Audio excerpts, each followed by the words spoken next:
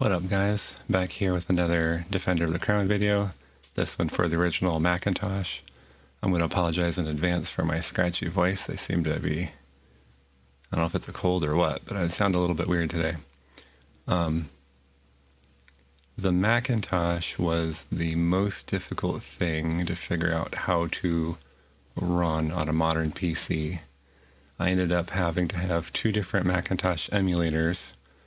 One to decompress the file that was Defender of the Crown, and then the other to actually run it, because it won't run in, I think, it's either System 7 or System 8 or later, I guess OS 8 or later. But it needed OS 8 to decompress it, and then this system is running, it's either 6 or 7. I was never much of a Mac user back in the day. I think some of our school computers were Macs, but I never had one at home. So anyway, I finally got it to run, and it was actually a very pleasant surprise.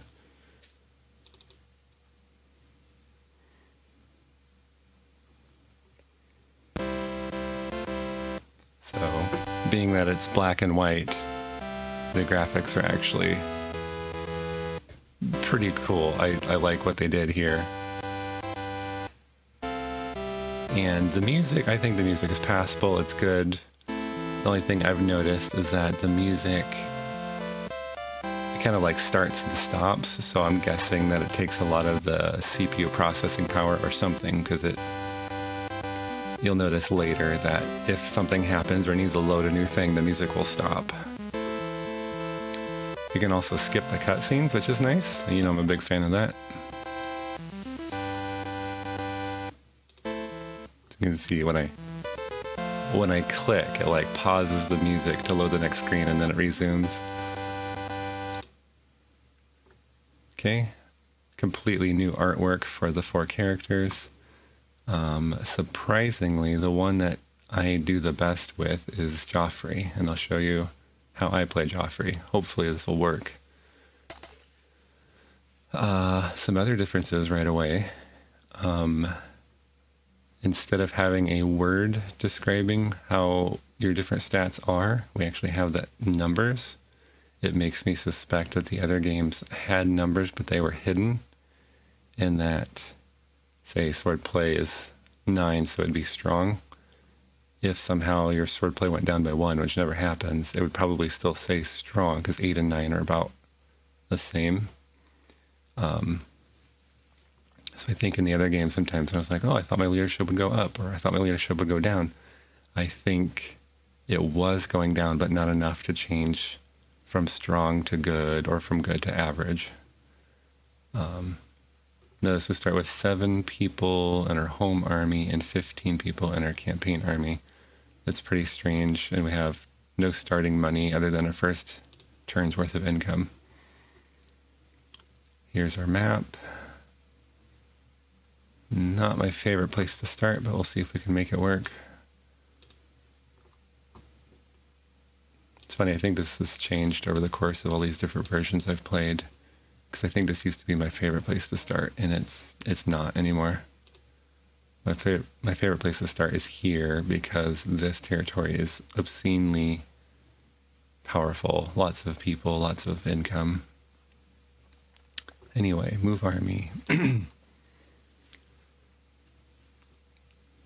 Of course, we don't have different colors, so we just have different patterns. They can get a little bit confusing sometimes, because these two guys are dots.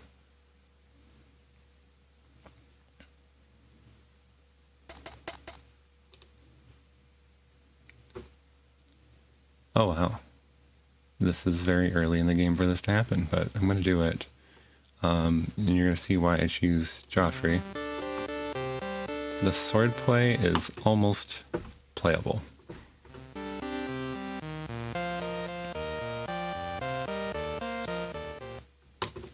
So my main strategy is going to be somehow kill this first guy.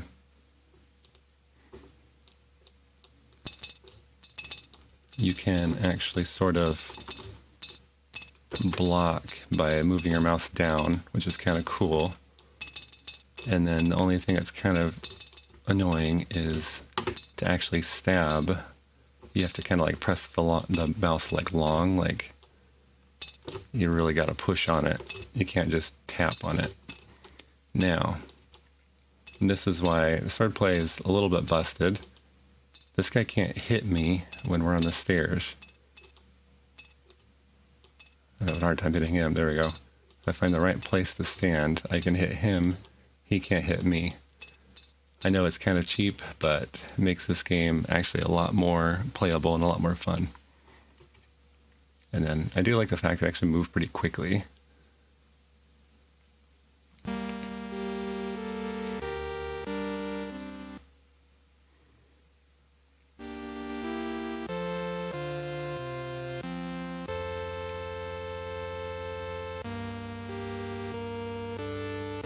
I don't remember this song being in the other games, so this is kind of cool. It's kind of interesting. And then watch this. This is one of the more risque versions I've seen. I think more so even than the Commodore 64 one.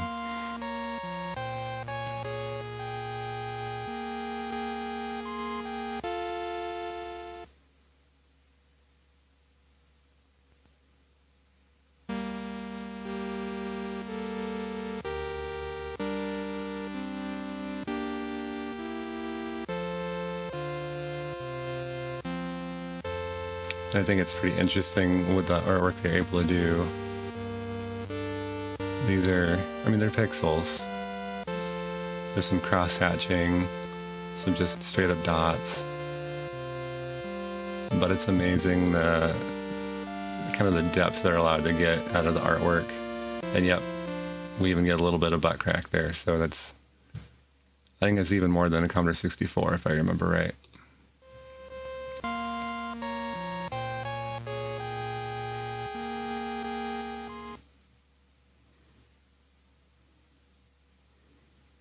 Alright, well this is going to change how I play because I wasn't expecting to get that many lands that early.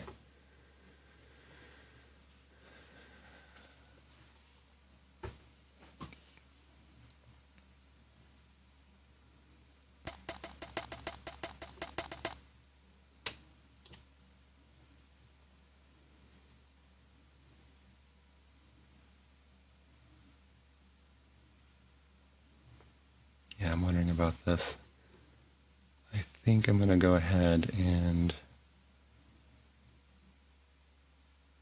Let's see. I have not stolen away the men that I got from vassals. So in this version, the vassals just stay in that territory. And they appear to actually defend it, but they don't do a field battle for them. I'll move here. See if I can steal, yep, I get to steal these guys. And then I think I'm going to take this territory. And then that should conclude the territory grab portion of the game.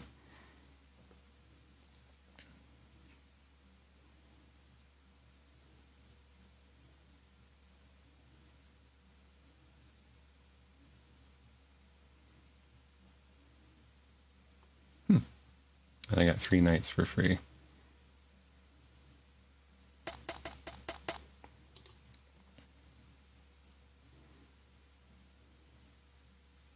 Okay.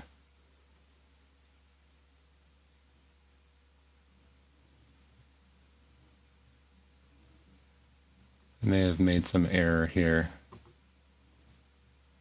This is what I want to do.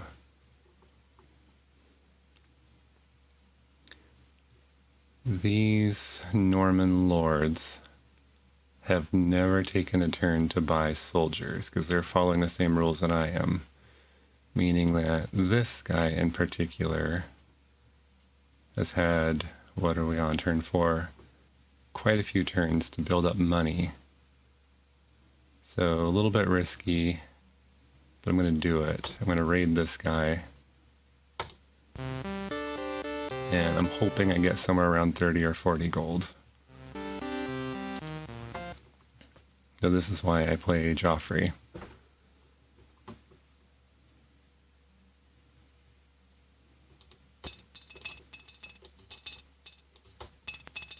And again, this is almost fun. I don't know why I'm having such a hard time hitting this guy this time.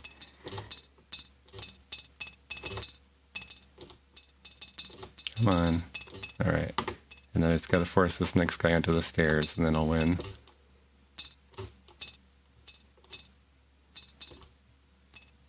Alright.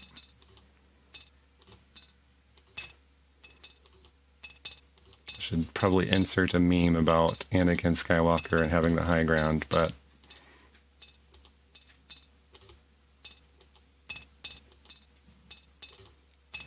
guess that makes me Obi-Wan Kenobi.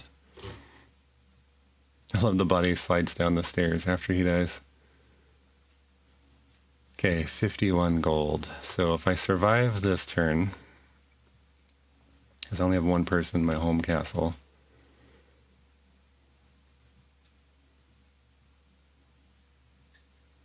okay. Now, the one thing that caught me by surprise is you can't move your army and then buy soldiers the same turn. If you start Seek Conquest and then click Continue, it actually ends your turn, which, as far as I know, is unique to this game. I was worried about getting my soldiers home so I could defend my castle, but actually I'm just going to go ahead and buy some soldiers with all that money I just got. I'm going to go half and half, so I'm going to take my gold, split in half, 40. That gives me 5/9. No, actually, I should do thirds because I need some catapults too. Let's do some catapults. We'll do that many knights and then that many soldiers. Okay, now my home castle should be pretty well defended.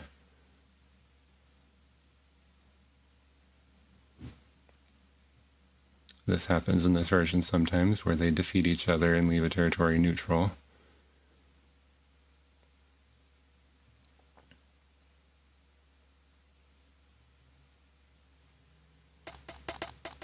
Okay. And then I'm also paying attention to who just moved their army, because that means they weren't able to spend their money. And then this guy probably has a lot of money. So I'm going to go raid that guy again.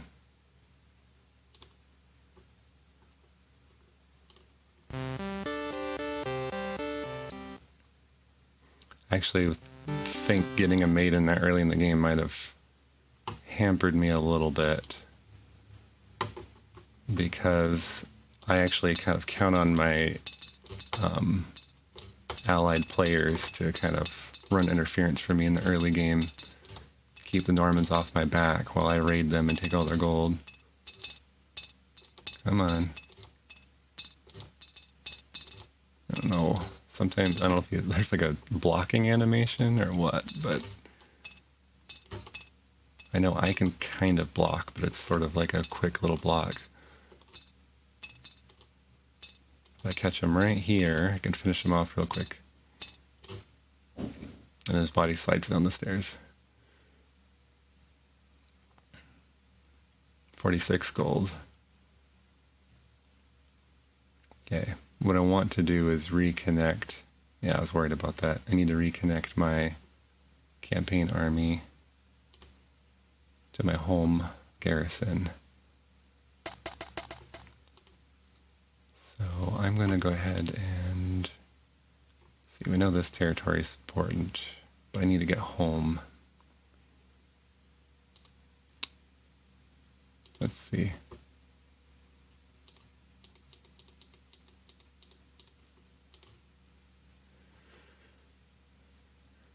I'm going to go ahead and take this one first. I'm not sure if I'm making the best choices this game.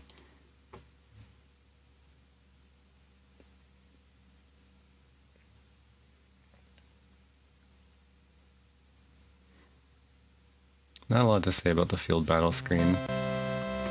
Okay. And we have the joust. I think I'm going to go ahead and go for fame. because Joffrey needs a bit of a leadership bonus.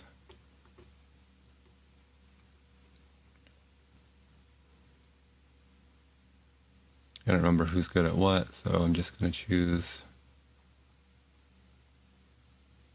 We'll start with Wilfred, I guess. And I'm going to do Fame, and then this Joust is actually pretty fun. The lance bounces up and down about 3 times. Right and around the 3rd time, you press the button. If it flashes, then you won the game. I think this is actually like one of my favorite Joust mini games. And it explicitly tells you have won a leadership point. So if we look at my status screen, my leadership will have gone up by 1.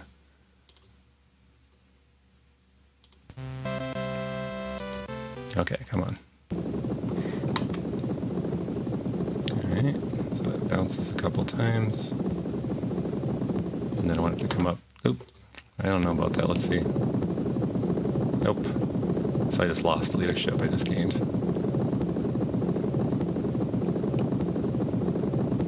But I don't feel like that was unfair. I didn't pull the lance up at the right time.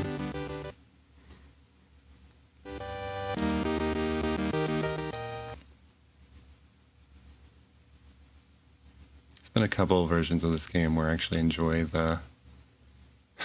Stole 1 piece of gold.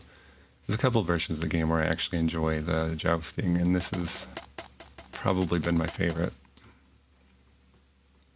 Okay, I am going to, like I said, I want to connect back up with my main army, so I'm going to keep going.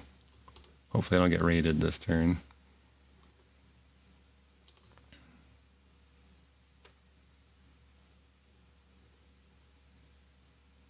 Joffrey's poor leadership doesn't seem to be too big of a problem in this.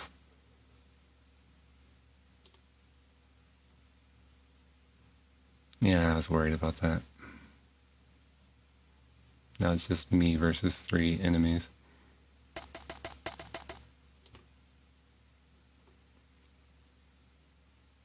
Okay.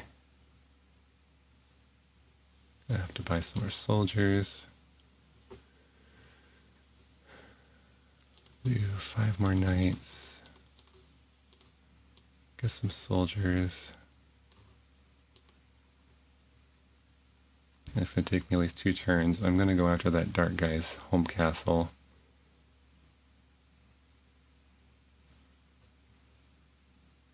I got 3 more knights for free. That's pretty fun.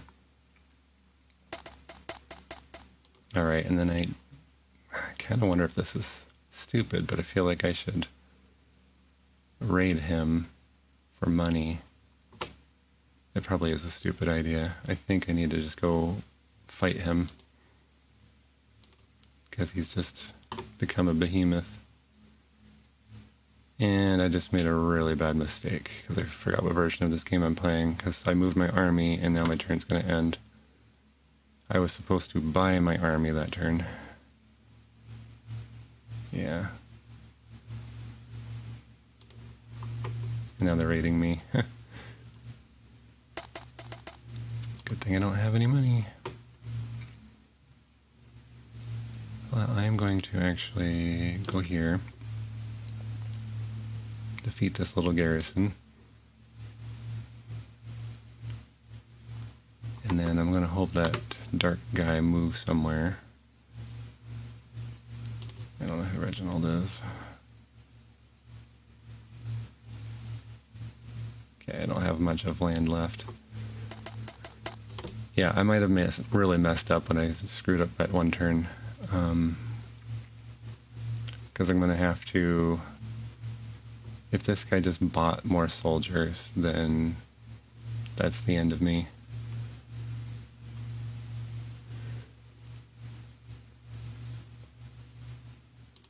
Yeah, we'll see.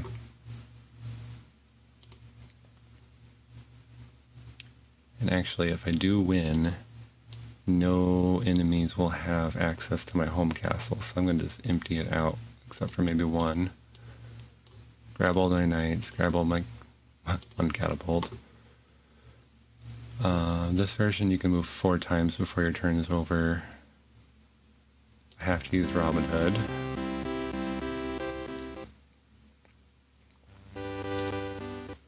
And then I do like how they got really original with this. It's a cool picture. Let's see how this goes. I'm either going to win or lose this turn. Robin's going to be 5 extra men. That's hopefully a good sign. In the Atari ST game when I was playing, I said that the amount of men that Robin gives you is sort of based on how many defenders there are. The Atari ST version proved I was wrong, but so far in my experience that's been true. So if I have about 100 guys, I should be able to take all this guy's land. So let's see. Okay. I should be able to win. Now, I also really like this siege game. And the reason for that is you get 8 days and only 6 boulders. So it absolutely encourages you to use the Greek Fire and Disease because you have to. The other versions, I usually just use the boulders because I want to get the castle strength down as much as I can. So I'm going to try to... I'm going to knock 2 holes in the wall if I can. And then this is like the other games. If you get the hang of it, it's not that hard. Okay, I'm going to throw disease in. So 45, 4.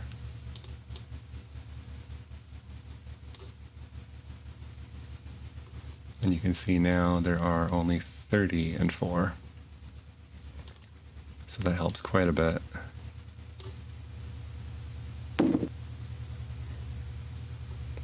And just like the other versions of the game, I'm looking for specific sort of benchmarks down in the pixel graphics down here. And that helps me aim better. I don't know about that one. Okay, I got it.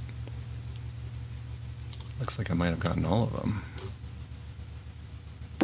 Nice.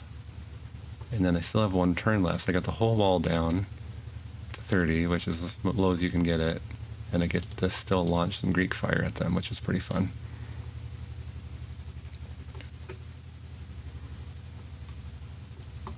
Alright, I don't think, and none of these other strategies have ever really done much for me, so I just do stand and fight every game.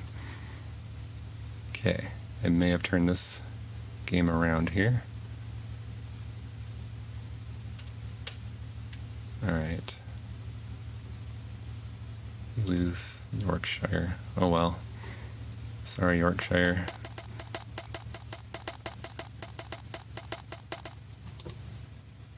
Okay, now definitely have to take this guy out because he's next to my home, which is pretty well undefended. So I'm just going to keep going. Take the momentum. At the very least, I know his field army is up here.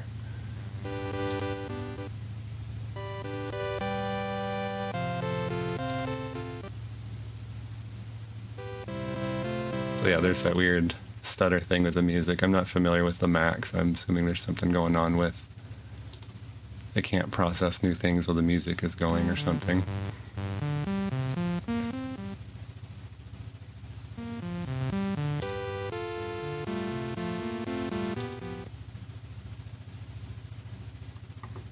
Alright, facing about the same odds.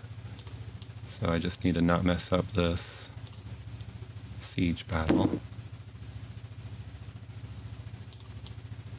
Because I lost a couple guys, and these guys seem to have fewer people too. Let's lob some disease in here while we can.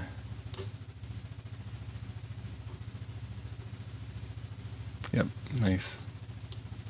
Very nice.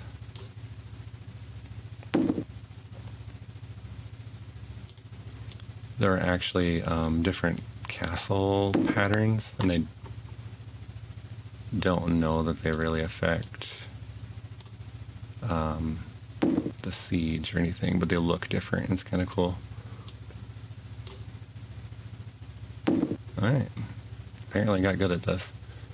So let's lob some Greek fire in just to cap it off. They were down to 28 because of the disease and Greek fire. So yeah, Joffrey might have not great leadership, but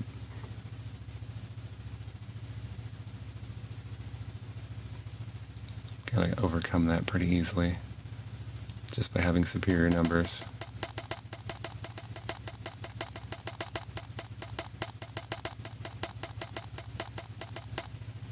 Alright, I think, I don't know how many soldiers this guy has, but it might be worth trying to put down his field army for good. So I'm going to go ahead and try. My question is, should I use Robin Hood? And I think I will. When I get to the final castle, I should have superior numbers. But I want to make sure his field army is neutralized. And I don't know if that's 10 people running around, or 50 or 100. I forgot if there's spies in this game. Some versions of this game have spies. I never used them. But I've already started this, so I don't think... can't go back. Okay, okay. You can skip the cutscenes, but you have to let the music start and then stop. Alright, so hopefully... okay, looks like it's not too bad. Yeah, okay. Wasted my Robin Hood, but I wasn't taking chances.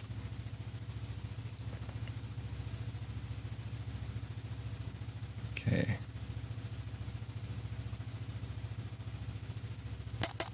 And then here I have to start getting careful, because if my money gets too ridiculous, that guy can raid me and take half my money, and now that's soldiers in his pocket, so... and then let's see, if I buy soldiers this turn, I can get up here, let's see, 1, 2, 3, transfer the soldiers, and then I guess I might as well take the neutral territory? No, because I need 1, 2, 3 to get back down to an enemy territory. Anyway, I'm going to buy soldiers. I'm going to split it 3 ways this time, so 40 each. I'll do 3 catapults, 5 knights.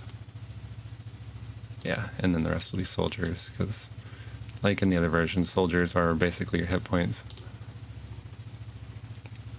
Even though I'm going to go heavy on the catapults. Oh, okay. Even though I'm going to go heavy on the catapults, I still won't use the bombard strategy, because as far as I can tell, it doesn't do that much in this version. It's better just to keep fighting, stand and fight is your strategy in this game. Okay, so this changes.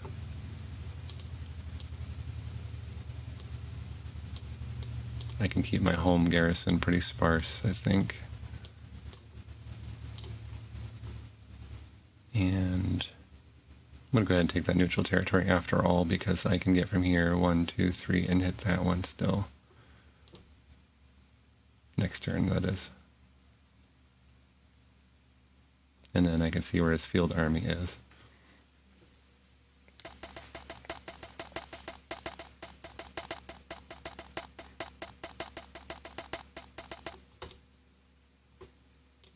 Oops, oops. Oh, man.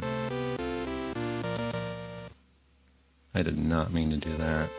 That was a complete waste of a turn and money, because I think this game eliminates the other players who are gone.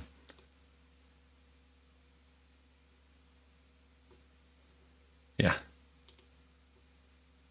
So watch where you're clicking, apparently. I'll just do fame, because I won't need more leadership anyway.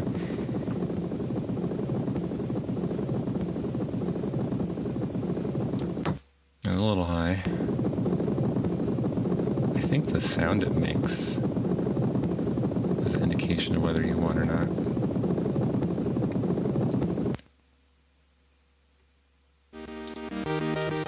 Oh, that was annoying. Watch where you click. That's my lesson.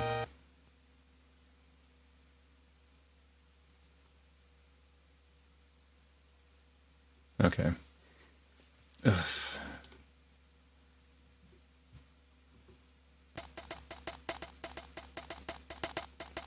Alright. I have a lot of money, but I need to go smash his field army again.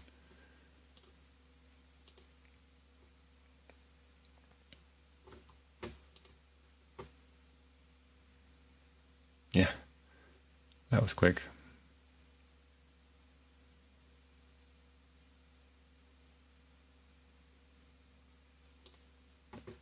Yes, my coffers are bulging.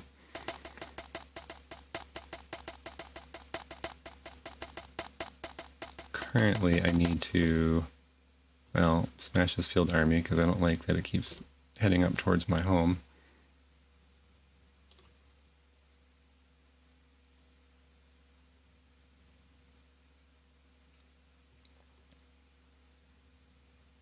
And then I think I'm just going to have to try cutting him off down there. So I'm going to go ahead and take that castle.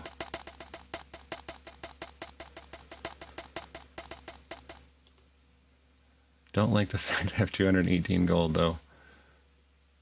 Let's see if I did 1, 2, 3, 4. Okay, I'm going to buy soldiers this turn and then I'm going to take that castle and then go for it. So we'll do about 5 of these, 10 of these.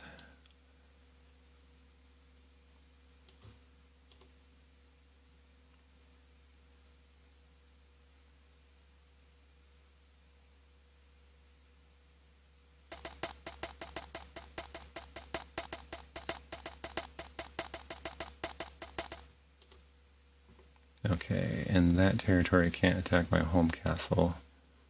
So let's go ahead and make a ridiculously big army. I'm going to leave a few troops behind.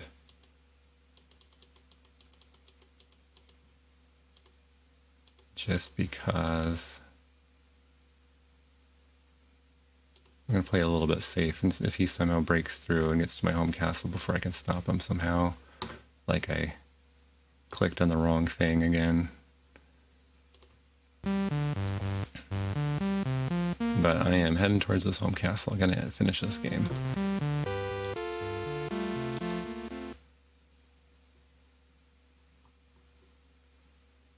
Alright. Just try to do this quick. There's only 13 guys here anyway.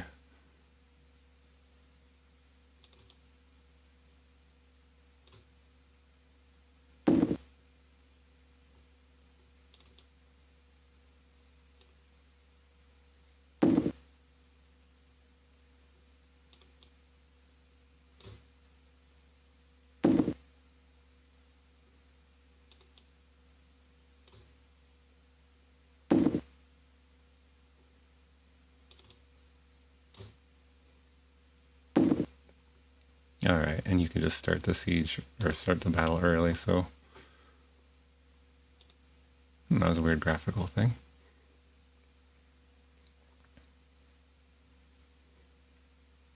Curious what he's going to do. He did not move his field armies, so he probably bought more soldiers. I have a pretty strong army, so I probably will win the game. Let's go ahead and try. I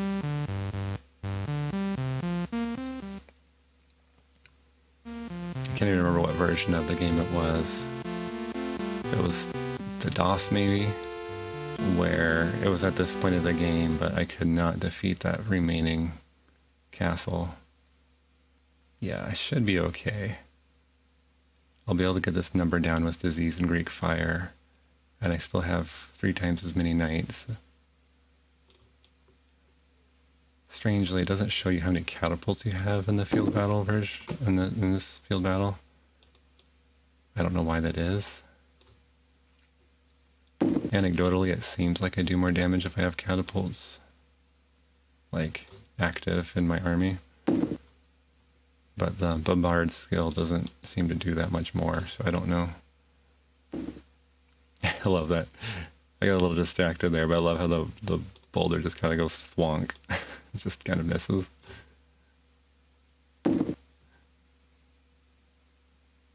Oh, I'm really distracted. I forgot to throw the disease in. Let's do that now before I forget. Earlier you throw the disease in, the more it actually does. Okay. So, if I'd been paying better attention, hopefully I still win.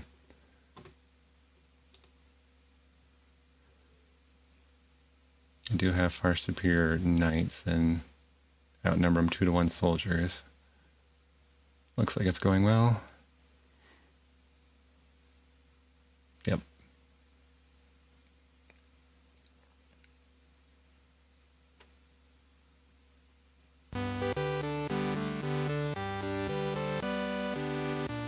Alright, same story as always. This one has the crowning scene for the final cutscene. And would you like to play again? I'll just leave it here. So my final thoughts. I really like this version of the game. When I saw that it was in black and white, I was like, what? This is not going to be good. And yet, I really like what they did with the graphics. Most of the other ports basically just took the Amiga graphics and then lost colors. I like how in this version they had to redo the graphics completely because it wouldn't have worked. You can't just port those graphics over. So whoever did the artwork in this game, I think they did a wonderful job. The sound is meh. The sound effects are sparse, but they work. The music, it's good music, but it has that weird stutter stop thing where it loads a new screen, it's got to stop and then resume the music. But it's fine, doesn't bother me much. Where this version of the game shines, I think, is in the gameplay. Took me a couple playthroughs to get the quirks of this version down, but the swordplay, I actually somewhat enjoy it. The controls are still a little stiff with the stabbing, and then it's kind of cheap that I can kill him on the stairs, but at least I can win. The joust is outright fun. The catapult, I mean, it's the same game, the same in most games. And then the strategy aspects, the taking over different territories, all that sort of stuff. It's really well done. One thing that didn't happen in this game, I think is really cool. The Saxon ally players will not fight you. They will not backstab you for the first half of the game. They will actually be helpful allies. They will fight the Normans. Once you've defeated 2 of the Normans, the Saxons will turn on you. And like I said in other versions of this game, I like it when the AI makes sense. The Saxons want to defeat the Normans. Once 2 out of the 3 Normans are defeated, now they're ready to fight over who gets to be king. That makes logical sense, and I love it. So, final thoughts. I love this version of the game. I think it was actually I think it took me a full day to figure out how to actually play this game on a modern PC, of downloading all these different things. It was worth it. I really did enjoy this game.